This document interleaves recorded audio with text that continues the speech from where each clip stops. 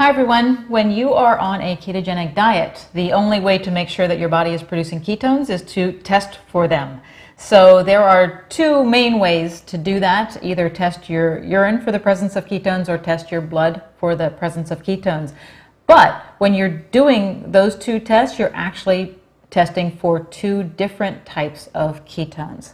So there's three of them. What are the ketones? So acetoacetate is the first ketone that's made, and then through beta oxidation it becomes beta hydroxybutyrate, and some of that acetoacetate is broken down into acetone and CO2. Right.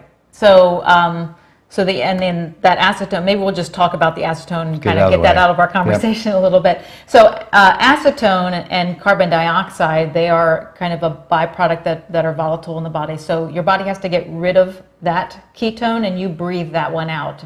Now there are some breathalyzers that you can use to test ketones. We haven't really experimented with those yet. We will.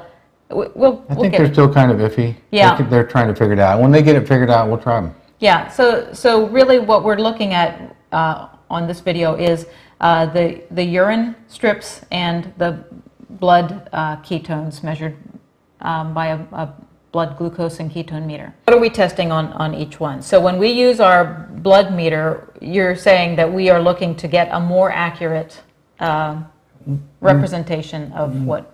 We are testing for beta hydroxybutyrate when we use the blood meter. And that really gives us the ketones that are in your blood, which is beta hydroxybutyrate, which is what your brain uses. Mm-hmm. So you're getting kind of a more snapshot moment of what's going on in the blood right then. Mm. With the urine, because the acetoacetate, and this is what you're measuring with these, is acetoacetate, gets filtered down through the kidneys and into the bladder. Mm-hmm. So it's more of a like a kind of a longer exposure and what's going on in your body. So you get that acetoacetate that builds up maybe over a couple of hours, before you have to urinate.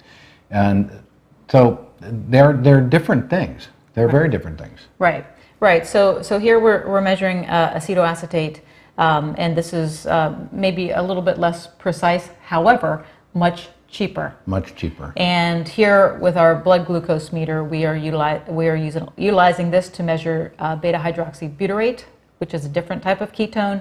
That's more of a quick snapshot of what's going on in your body right at that very moment.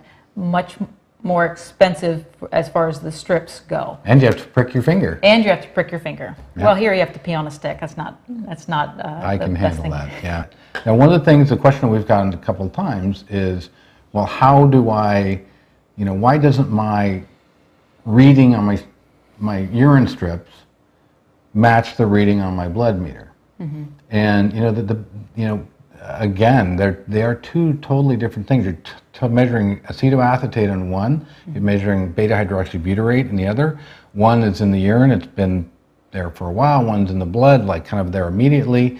And it's kind of like saying, how many apples equal a quart of orange juice? I mean, they're just two different things that you can't really equate. Mm-hmm. So you just use them for what they are, for different purposes. Yeah, but if you're on a ketogenic diet, they both serve a good purpose. They will both give you kind of an idea of where you're at. So. Right. Then the interesting thing with these is that, so you breathe out the acetone, which is a ketone, and you pee out the acetoacetate, which is a ketone. So you're actually wasting molecules of energy. Mm-hmm. And that is where some of this great effect of the ketogenic diet comes in, because your body is not burning up all of that substrate that comes from the fatty acid. It gets wasted and excreted. So that's that's part of that calorie balance thing that happens with the ketogenic diet. Yeah. All right. So there you go.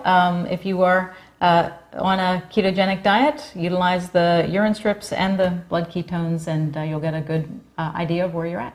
So with that, I guess that's it. All right. Hey, thanks so much for watching, and please subscribe to our videos, and we will be back soon with another one. Thanks.